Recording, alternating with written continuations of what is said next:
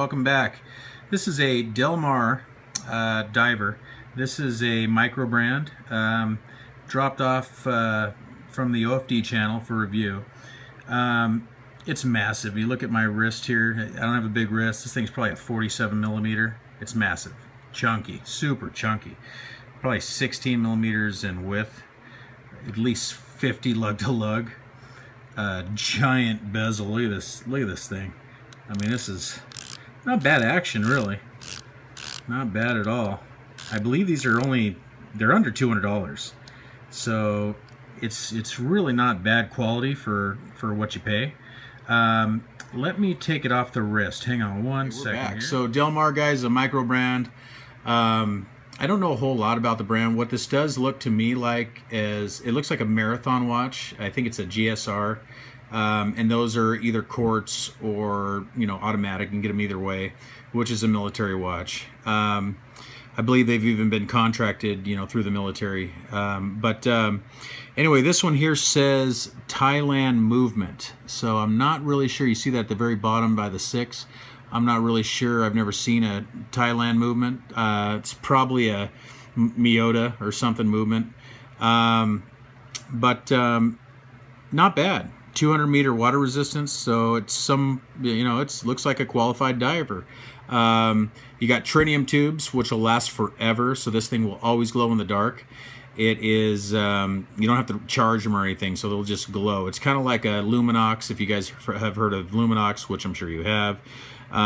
Some brands use them. I think Ball Watch Company also uses the tritium tubes, but they're great. They last about maybe 20 years, but they just glow bright all the time. Okay, so that's a cool feature.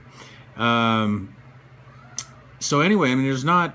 I mean, it is what it is. Look at the size of this thing. I don't know enough about it to really go too much in the depth, but for what you'll pay, I believe they're under $200. It's a very you know, it's a nice made watch for that price. It's not bad. You're getting some good value. It's got a date function down there. Quartz movement, reliable. You know, not bad. I mean, it really isn't bad at all. Let's let you guys check this thing out from a few different angles here. This is on a NATO. It comes on a stainless steel bracelet. Look at the size of that crown. That thing's massive.